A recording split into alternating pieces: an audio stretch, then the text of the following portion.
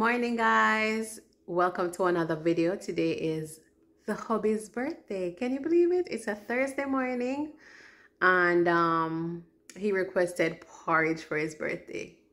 Boy, when you have a husband who is just so easy to please, so easygoing, not over the top, just simple, love his authentic, you know, just your hardcore die-hard Jamaican food, then breakfast for the birthday king is not a bother. So today I'm gonna make him the porridge. He didn't make any special requests as to what type of porridge, so I'm gonna try to make something a little bit different. So let me show you guys what kind of porridge I'm making today. All right, so I'm making some plantain porridge. Yes, I already have the plantain peeled, but just to, you know, add a little bit more zazz to it, a little bit more oomph to it, just to make it a little bit more different and nutritious, I'm using some golden beets. So I'm gonna add the golden beet to the plantain and make golden beet plantain porridge. Golden beet plantain porridge, and it's his golden birthday. Incidentally, it's his golden birthday, so the golden beet fits into the picture perfectly. All right, so stay tuned. I'm gonna just grate this and grate this, and then we blend them up and then get the ball a rolling. All right. And guys, you might be wondering why I'm grating it instead of blending it, because I have tried to blend it before by just cutting it up and then blending it. Maybe it's the blender that I'm using, but when I do blend it without grating it first, it has these lumps of unblended. It's like it doesn't blend it really smooth. So when I do go ahead and grate it first and then blend it, then I find that it comes out, you know, perfectly smooth with no lumps. I hate porridge with lumps, so that's why I'm doing this. Putting my elbow grease in there and getting it in, and it makes a difference.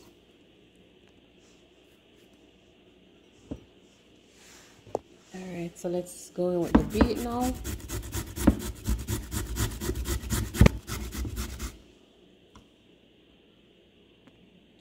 All right, guys, so I literally only grated half of the beet, and I'm gonna just use half because I realized that it's going to probably overpower it if I was to use the whole one. Yeah, so this looks like, you know, a very good balance of both the plantain and the beet. So I will leave the other half of my beet to put in my salads, which I often do. All right, so now we're gonna blend this up and get the show on the road. All right, so I have the mixture with some water in my blending cup, and then I'm just gonna put it onto the blender and start the blending process. Yeah, start on low first.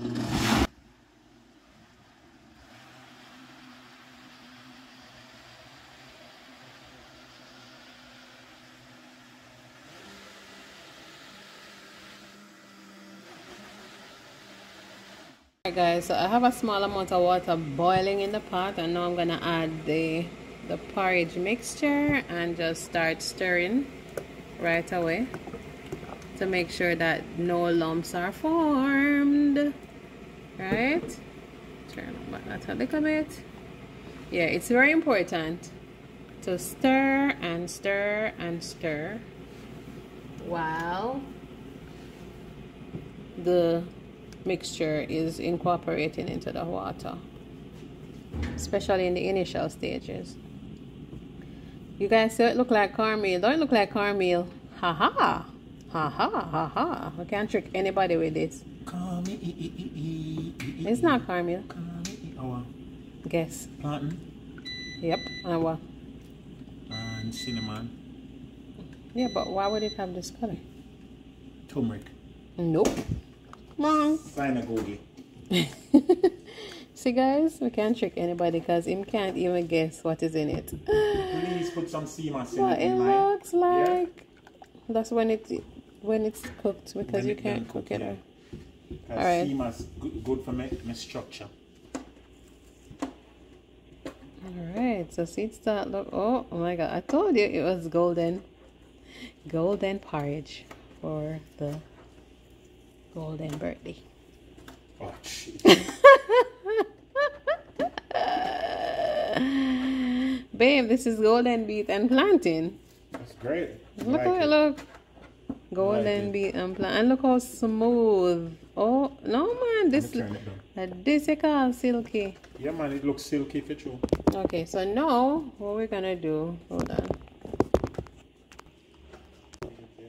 Alright, so now I'm just rehydrating a little bit of coconut milk. And I'm gonna add that to the porridge. Yes, it's unconventional. Coconut milk in plantain porridge is unconventional, but hey, we're going big or go home, right? You know, that's how the 5-star restaurants come up with all of their fancy recipes. They just experiment and put some crazy name to it, and everybody's like, oh my God. So I'm gonna go and say, oh my God today. All right, so put in your coconut milk.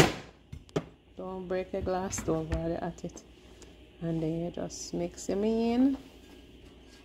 Oh, guys, I can't explain how silky this feel. Yeah, just tell them about it. Look there, babe. Look at it. Let me start for you. Look at it. Ooh, baba bebop. The right consistency too. You know where you can use to sweeten this? Some coffee creamer. I thought of it. Because you don't really want to put like regular sugar. You can use like a plant-based coffee creamer to sweeten it a little bit, so that it not lose get darker, you know. Right. I'm gonna do that. And you can tip a little turmeric in it too to maintain that nice goldenity. It look like regular cornmeal porridge now. If you add a little tip of turmeric, it will maintain that niceties. It's nice, it's smooth, it's really nice. I can't wait to try it. Alright guys, so I'm gonna spice up the porridge now with your spices. I have some nutmeg here, the shell off. And I like using, I've tried the bottled already pre-grounded nutmeg, but I don't know, I just like grating it. I think it's more potent. Yeah, because after the nutmeg gets aerated for a little bit, it loses, you know, some of this potency. And I have cinnamon. I already had a little bit of cinnamon stick, but you still need more cinnamon. Yeah. And of course our vanilla extract.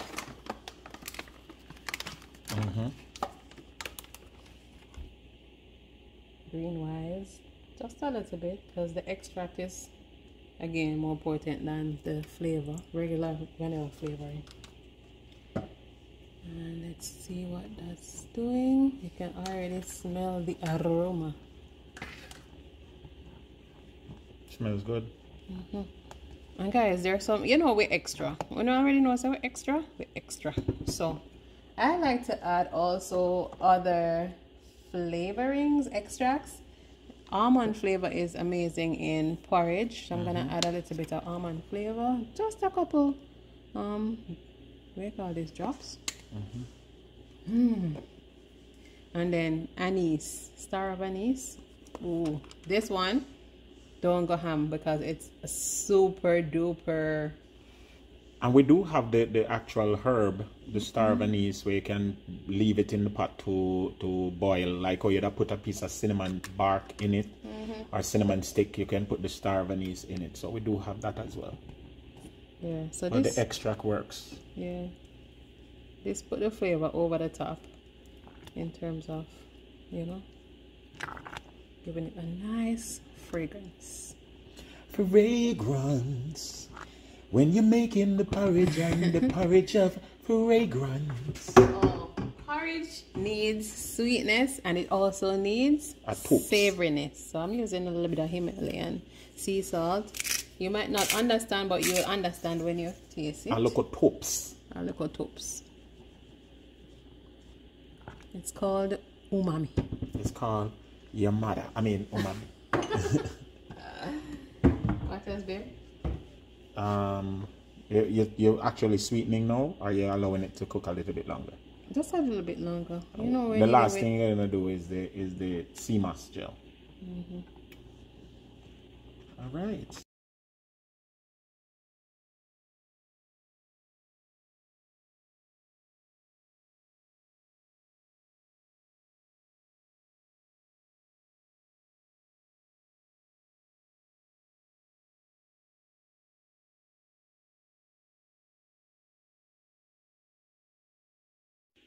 Porridge is ready. Yes, this is how it looks, guys. I am so very impressed with how smooth and silky the porridge is. The texture of the porridge is just to die for. I'm not sure if it's the only thing different is the beet, the golden beet. But I've made plantain porridge before and I don't remember it being this silky, but guys, it is the bomb diggity. Yeah. Remember to try this in your neck of the wood. Don't be bashful about trying weird ingredients, you guys. Yeah, nothing beats a trial but a failure. Alright? So this is the hubby's birthday bowl. Golden porridge for the golden birthday. Yeah, so that's our video for today, guys. Thank you for watching. And if you're not yet a subscriber and you just happen to, you know, come across the channel, just go ahead and hit the subscribe button, because we have a whole host of videos in the past and in the future coming for you. All right, remember, live and laugh, cook and eat. You got to taste the food? You got to taste the food now? Of course. Okay. Let me grab a spoon. Just I put some pistachio. You know, make my porridge look nice. And he's gonna add a little bit of the plant-based creamer. Yeah. To his porridge. And also, I have to add some of this to my porridge. This is my psyllium. Why did I not know it started with a P? Yeah, and it's probiotic fiber. Pre and pro, wow. Yeah, and it's cinnamon spice, and so I put it in my stuff. Yeah, for my own porridge, nice. And he's adding some sea moss gel to the porridge. And this is my front end lift sea moss gel. Yes, this particular flavor is his front end lifter, and guys, it is uber nutritious. If you have never ever heard of sea moss, or otherwise known as Irish moss, you need to research it. It has 92 of the 110 nutrients that the body needs. So starting off the day with sea moss, you already, you know, pretty much accomplish most of your day's nutritional Put a little more. I like nothing on mine. It's supposed to just a tablespoon is good, but you know, I like enough things, you know, because through it lift the end. You know, and I'm gonna also add a little honey, like how I can sweeten it with a little bit of honey, not too much. And this is organic, homegrown, right? Yeah, man. Honey from the Clark family farm in West Palm Beach. Okay. Come on, nice. Clark's family farm in West Palm Beach. Yeah, and that's the honey with the honeycomb. Yeah. So if anyone want honey from local source honey, let me know. I'll hook y'all up. And the honey is just so amazing. So the sea moss is just basically gonna be gelled into, you just blend into the porridge. May have a couple pistachios in there already. And it's not sweetened at all, so we can now taste it. And when we do it this way, Me not have to over sweeten nothing. Me just, you understand what I mean? Put my right amount of sweetener, and this is a plant-based sweetener. And I just use a little, because I don't really want it sweet, I just want to take out that bland taste. As soon as I catch a little sweetness in my palate, I don't put no more sweetener. But the porridge is silky smooth, guys. Babes, you bust the place in them, I'm telling you. You bust the place in them. You understand? You understand? I'm going to leave this for my live, because I'm going to live right now. So when them see the video, them are going to get the recorded version. And the other people are going to get the live. Okay. So, well, I'm going to taste again. Jeez, and peace. Tastes so good, make you want to smack your mama. I mean, your wife. No. Alright, guys, go ahead and give him some birthday shout outs. It's his birthday today. Good boy. Good boy. It's your birthday. Good boy. 1 time for the birthday boy. Ooh, 2 times for the birthday boy. Ooh, 3 times for the birthday boy. Hey. Get to. Alright, guys. Catch you on the next one.